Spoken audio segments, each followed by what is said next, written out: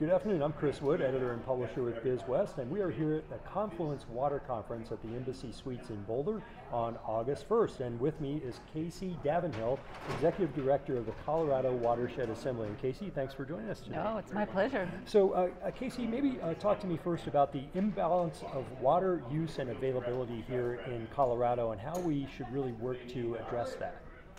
Well, Chris, thank you for that question. It is interesting to me that we have 90% of the state's population on the eastern side of our state. We get about 20% of the natural precipitation. 80% of that water falls on the west slope, and over the years, the west slope has generously shared that water with the east slope, allowing us to become a leader in agricultural production as well as an economic driver for the state.